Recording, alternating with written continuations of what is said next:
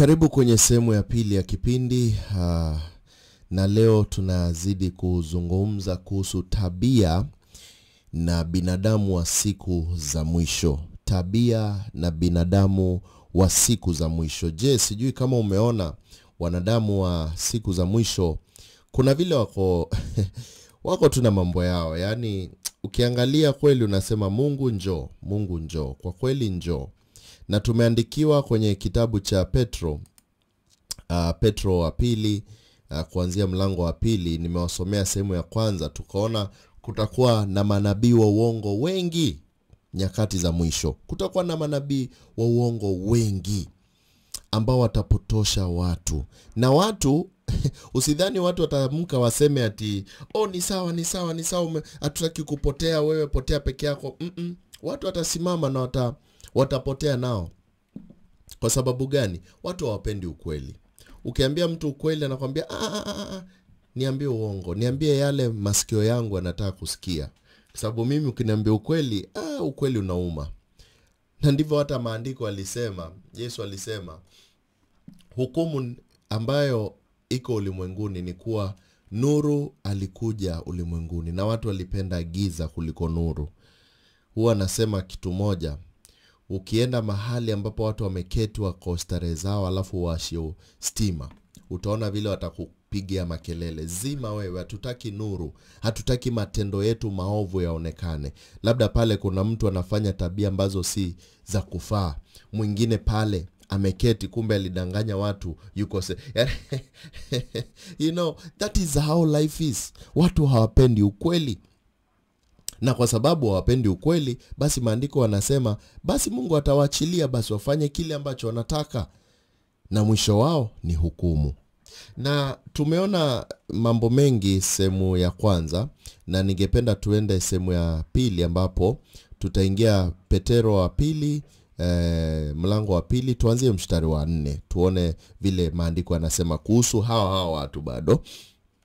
Maandiko yanasema, kwa maana ikiwa Mungu hakuwaachilia malaika waliokosa. Sikia hiyo. Mungu hakuwaachilia. God did not spare the angels that sinned. Bali aliwatupa shimoni, akawatia katika vifungo vya giza, walindwe hata ije hukumu. Unasikia Mungu alifanya nini? God did not spare the angels that sinned, but he cast them down to hell and delivered them into chains of darkness to be reserved unto judgment. Kama Mungu alitulia akasema, nyinyi malaika niliwaambia mketi mfanye kile kinafaa. Na tunajua kitabu cha Mwanzo 6, tunajua kuna malaika ambao walichukua wana wa wanadamu wakazaa nao watoto. Okay? Walichukua wana the sons of God, they took the daughters of men, wakazaa nao. Vitu vilikuwa kama majitu. Yani wakaon, badala ya malaika waketi mahali waliambiwa waketi na Mungu, wakakuja huku ulimwenguni wakajitwalia wake wanadamu na wakazaa nao majitu. Na Mungu akakasirika akasema sawa. Na tunaona kitabu cha Jude pia ukienda baadaye utasoma hiyo hadithi utaweza kuelewa nini ilifanyika. Mungu aliwafunga kule jehanamu na akawaweka machains, akawaambia tulieni pale, nyinyi lazima mtakuwa judged kwa sababu ya hili tendo mmefanya. Na Mungu hakuwaachilia. Sasa wewe unaniambia Mungu atakuachilia kwa sababu ya kufanya mambo maovu, alafu unasema Mungu atatusamehe sisi wote. Tunadanganya sisi wote. At the end of the day nani aibi? Nani si mfisadi siku hizi? Ndugu yangu, acha nikwambie, Mungu kama aliokoa tu watu 4 wakati wa gharika, wacha nikusomee mstari wa 5 vile unasema, wala hakuuachilia ulimwengu wa kale. He did not spare the old world, bali alimuhifadhi Nuhu mjumbe wa haki na watu wengine 7. Hapo alipoleta gharika juu ya ulimwengu wa wasiomcha Mungu. Umesikia hiyo? Mungu hakuangalia akasema wakati wa Nuhu, ni watu 8 peke yake tu ndio wanaoniamini. Mungu aliharibu ulimwengu wote. Kila mtu ulimwengu mzima. Na studies zinasema ya kwamba kwa sababu ulimwengu wakati huo watu walikuwa naishi miaka mingi sana. It was almost like it is right now. Watu walikuwa wengi, kulikuwa mabilioni ya watu. Kama vile ilivyo leo hii. Kumbuka hata maandiko ya danganya. Alisema kama ilivyokuwa wakati wa Nuhu ndio itakavyokuwa mwana wa Mungu akirudi. Na wakati wa Nuhu ulikuwa kama huu. Watu ni wengi, teknolojia zimejaa, watu wanafanya vile wanataka, na Mungu aliweza kuokoa tu watu 8 peke yake. Unataka kuniambia huyo Mungu anabadilika? Ndio yule haizibadilika. Hebu tuone tena mstari wa 6 vile unasema. Tena akaihukumu miji ya Sodoma na Gomora, akiipindua na kuifanya majivu, akaifanya iwe ishara kwa watu watakaokuwa hawamchi Mungu baada ya haya. You know, he set an example, turning to the cities of Sodom and Gomorrah, turning those cities into ashes. He condemned them with an overthrow, making them an example to those that should live ungodly afterwards. Unaona hiyo? Sasa wewe ukiangalia Sodoma na Gomora vile ilifanyiwa, kwa sababu ya usherati, ushoga, usagaji, vile walifanyiwa kwa sababu ya kutomcha Mungu, na wewe uko pale umeketi unasema Mungu hawezi fanya chochote. Sisi ni wengi sana, unajua hizi tabia nchi, ulimwengu wote kila mtu anafanya hivi. Jiulize swali moja, Mungu anabadilika? Mungu habadiliki. Tunajua vizuri Mungu habadiliki, ndio yule jana, leo na hata milele. So kama wewe unaona Mungu habadiliki, unafaa ujiulize atabadilika leo kwa sababu tabia yako imekuwa vipi? Walimwengu wa siku za mwisho. Lazima watu waangalie, wajue walimwengu wa siku za mwisho ni kama walimwengu wa siku za Sodoma na siku za Nuhu. Lakini tunaona mstari wa 7 unasema, akamwokoa Lot, yule mwenye haki, aliyehuzunishwa sana na mwenendo wa ufisadi wa hao wahalifu. He delivered just Lot, vexed with the filthy conversation of the wicked. Mungu anasema, mimi naenda kuokoa. Na najua kuna wale watu ambao wanahuzunishwa na mienendo ya ufisadi wa ulimwengu huu. Watu ambao wanahuzunishwa sana na mienendo mibaya ya walimwengu. Usherati, ushoga, usagaji, wizi, utapeli. Kuna watu ambao wanahuzunishwa. Mungu anaangalia, naona yule mtu naona yule anahuzunishwa na hayo mambo. Na Mungu kuna mambo ambao yake yanaendelea kupanga. Tunaangalia wale wake. Kwa sababu ngoja nikumalizie ndio ujue kwa nini nasema hivi. Mstari wa 8 unasema, maana mtu huyo mwenye haki akikaa kati yao kwa kuona na kusikia, alijitesa roho yake yenye haki. Wewe roho yako je, inateseka ukiona mambo ambao sio ya haki? Roho yako inateseka ama unashangilia pamoja na wasio haki? Mtu akikwambia, kaka kuna dili hapa, twende tumuibie mwenzetu, tule hizi pesa, tuchukue mpaka wake, tumuibie nyumba yake au shamba lake, wewe unashangilia au unaumwa ndani ya moyo wako? Unasema, mbona watu wako hivi? Ndugu yangu, Mungu anaangalia. Anaona hata kwenye giza, na atalipisha kwa wazi. Ndio tunaona maana mtu huyu mwenye haki akikaa kati yao kwa kuona na kusikia, alijitesa roho yake yenye haki siku baada ya siku kwa matendo yao yasiyo na sheria. Basi Bwana anajua kuwaokoa wataua na majaribu, na kuwaweka wasio haki katika hali ya adhabu hata siku ya hukumu. The Lord knows how to deliver the godly. God knows how to deliver the godly out of temptations, and he knows how to reserve the unjust unto the day of judgment to be punished.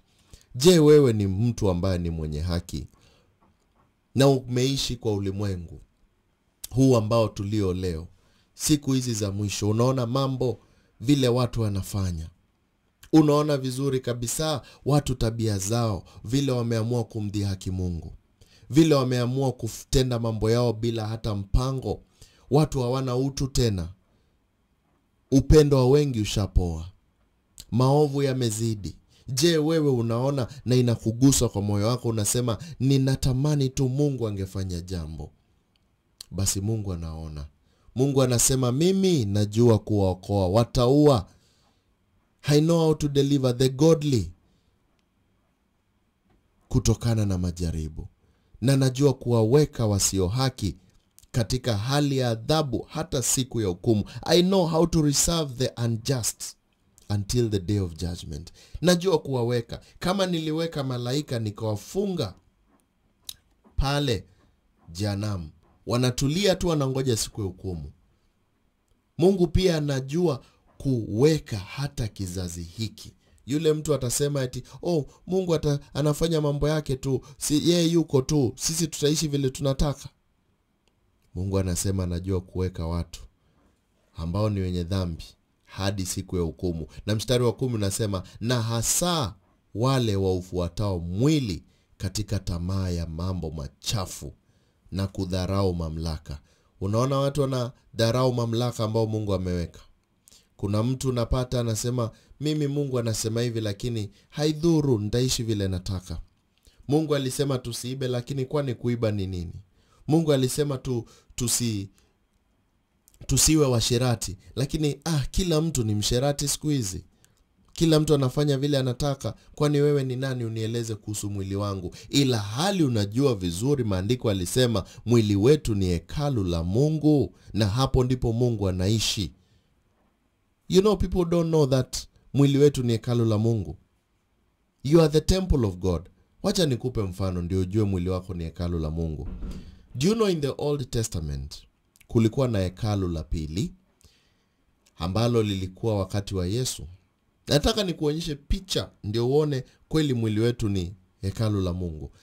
Na Yesu alipata watu wakiuza vitu kwenye hekalu. Wanauza hii, wanauza ile, katoa kiboko akawacharaza wote wale walikuwa wanauza pale. Na akiwa wamekasirika wamekuja wanamwangalia hapo, kwa Yesu akageuka akamwambia, mnajua naweza haribu hii hekalu na nitengeneze na siku 3. Mmoja wale mafarisayo akageukia Yesu akamuuliza, wewe hii hekalu imetengenezwa na miaka 46. Wewe unataka kusema utaitengeneza vipi na siku 3? Maandiko pale mbele anazungumza, anasema, na Yesu alikuwa anazungumzia mwili wake. Unajua saa zingine walimwengu wanaangalia pande moja, kumbe Mungu anamaanisha pande nyingine. Na swali moja ambalo linakuja ni, kwa nini miaka 46 ilitajwa ya hii hekalu kutengenezwa? Mungu, you know, there is no coincidence with God. Mungu hana kitu ambacho kimempata tu. Hata maandiko kila neno hadi full stop ina maana yake. Do you know 46 years is a representation of vile mwili wetu pia uko. Mwili wetu tumeumbwa tunakuwa na chromosomes, 23 chromosomes kutoka kwa mama, 23 chromosomes kutoka kwa baba. Ukijumuisha hizo zote ni 46 chromosomes. Je, hiyo haifanani na vile hekalu ilivyo 46? Na mtu akisema, hiyo ni conspiracy, Mwalimu Keith, wacha nikuambie, unajua hata hekalu la kwanza ilikuwa na another 46. Nikuambie, hekalu ya kwanza ile ya Solomon, wacha ya Solomon ndio ilikuwa second. Ile ya kwanza, hebu nikueleze kitu. Hekalu ya kwanza ilikuwa na pillars 2 ambazo zilikuwa zimetengenezwa. Pila moja, yani zile za kushikilia hiyo hekalu pale, milingoti, kama milingoti ile pale kwa entrance. Pila moja urefu wake ilikuwa ni 23 cubits na ule mwingine 23 cubits. Ukijumuisha hiyo 46 cubits. What is that? Exactly the same picture. Na Mungu alikuwa anajua. Na hata wacha nikuelezea hata zaidi. Do you know hekalu ilikuwa na the outer court, sehemu ya nje, alafu ilikuwa na the inner court ambapo panaitwa mahali patakatifu, na ilikuwa na the holy of holies, patakatifu pa patakatifu. Na unajua mwili wetu ni vile vile tu. Mwili wetu sehemu ambao unaona, okay, mwili nje, the flesh, mahali unaona, hiyo ni the outer court ya temple. Alafu ndani ya huu mwili wetu kuna kitu kinaitwa nafsi. Na nafsi yetu ndio mahali patakatifu pa Mungu. Kumbuka maandiko yanatuambia kuwa Mungu anatafuta nafsi yetu, anataka nafsi yetu. Why? Because nafsi yetu ndio mahali patakatifu. It is your personality. God wants you to love him. Mungu anataka umpende, umheshimu, anataka nafsi yako. Sawa sawa. Na ndani ya nafsi kuna sehemu nyingine inaitwa Holy of Holies, ambayo ni roho. Mungu anaishi wapi? Mungu anaishi ndani ya roho zetu. Hapo ndipo mahali kuna ile kiti chake ndani ya roho zetu. That is the Holy of Holies. Na shetani anataka kufanya nini? Shetani anataka kukaa ndani ya huo mwili. Anataka kukaa ndani ya huo mwili ili yeye mwenyewe achukue sehemu ya Mungu. You know, your body is the temple of God. Na shetani anataka watu watumie mwili wao na mambo machafu. Na Paulo alizungumza akasema, mwili wetu ndio hekalu la Mungu, na yule ambaye atakaharibu mwili wake, basi Mungu anasema pia yeye atamharibu. Na unajua shetani anataka kuharibu nini? Mwili. Ndio tunaona mstari wa 10 hapa, Petro wa pili 2 na mstari wa 10 unasema, na hasa wale wafuatao mwili katika tamaa ya mambo machafu na kudharau mamlaka. Do you see the same happening? Watu wanadharau mamlaka yale Mungu ameweka, wanataka kuharibu miili yao. Wacha nilewe mpaka kesho ifike, kesho itajipanga. Wacha nifanye vile nataka. Wacha nikaue watu. Wacha hata wengine wamejaribu miili yao. Mtu alizaliwa Mwafrika, kidogo ukipatana naye kwa barabara ni mzungu. Unauliza, dada si wewe niliacha kuwa Mwafrika, kulienda vipi? Ulikuwa vipi mzungu? Umejipiga makemikali ashageuka. Mungu anasema mwili wako ni hekalu la Mungu. Lazima uweke hiyo kwenye akili yako. Ndugu yangu, lazima uangalie. Lazima ujiulize Mungu anataka nini na sisi wakati huu wa mwisho. Na naja sehemu ya 3. Nataka kuja sehemu ya 3. Niweze kukuelezea kwa kina jinsi gani wewe mwenyewe unaweza ukajisafisha. Unaweza ukampatia Mungu ile roho yako kulingana na vile anataka. Uweze kujiuliza, mimi naweza jisafisha vipi? Sababu Mungu hataki upotee. Anasema kuwa hafurahiki akiona watu wanakufa wakiwa wenye dhambi. Hiyo sio furaha ya Mungu. Bali furaha yake ni kutuona sisi tukiwa tumesimama na yeye. Usiondoke kwenye kipindi. Jina langu ni Keith Muoki. Unaweza nipata kwenye Facebook na TikTok na YouTube. Nenda tafuta jina Keith Muoki.